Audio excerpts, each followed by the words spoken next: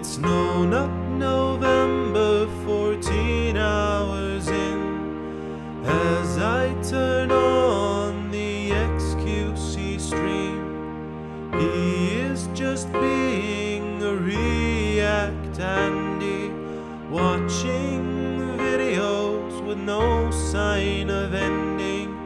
All of a sudden, a Pokemon clip, one where she turns around a bit, so I lost. Oh my god, I lost.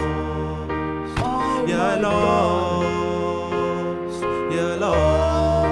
I lost it. Now when I watch Twitch, I just lose when I see chicks, and I hope I won't lose when I see them in the streets. You think it's weird, champ, I lose to Twitch thought feeds, but only after clearing out your own history feed. I go to just chatting, hoping to just chat some more, but all that I can find there's Twitch girls stretching on the floor. I decide to click on one, hoping that I'll have some fun, but after just a minute, the losing has begun, and I lost.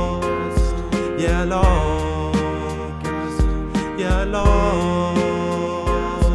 Yeah, I lost.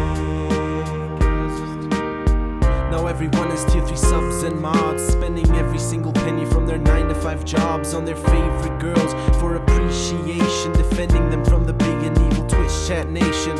Can we go back to times simpler than this? We need to find a way to rid ourselves of all this drama. This shit's starting to feel like the USA and Osama, but if we can't turn back time, then on Twitch you'll be missed. Now the path of self-empowerment begins, the one where Twitch mods aren't just a bunch of fucking simps. So I say, Twitch chat, we rise to the top, we tear down all these white knights and we become the mods. And I know that we'll do a good job of moderating channels, not only thinking of our cocks. But then one day, browsing Reddit, I see what I dare not see. I find myself a Pokemon clip, one where she looks extra thick, so I lost. Oh, I lost.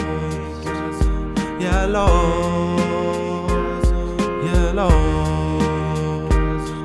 But don't you lose too. To be fair, I was looking pretty thick in the picture.